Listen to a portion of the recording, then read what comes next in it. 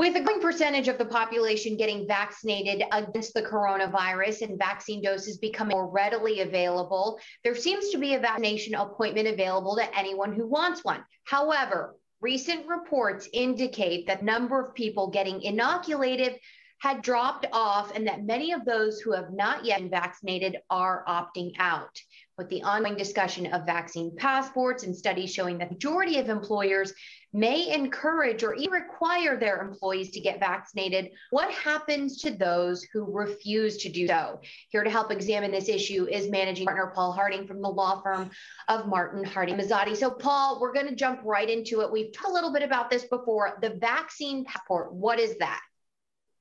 Vaccine passport is going to be a way to show that you've had the vaccine, right? Certain venues can say, listen, we want only vaccinated people to attend this event. It's a way to do that without pulling out medical records and violating any HIPAA laws. It's going to say, got it, don't got it.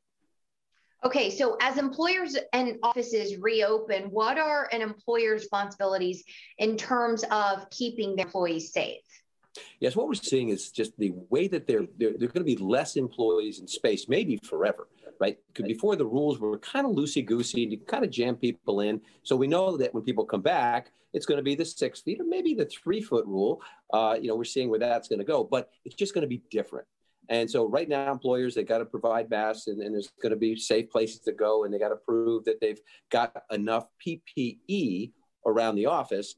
But again, we see that people, New York City just kind of reported that there was a huge number of people coming back to work, which ultimately is good.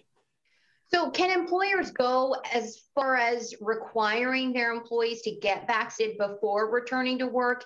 And what right does an employee have if they don't get vaccinated? Yeah, this is a touchy one. The answer is sort of yes, they can. They can say, we only want people vaccinated working at our restaurant, working at our facility, right? They can do that. And then can they fire you if you don't get a vaccination?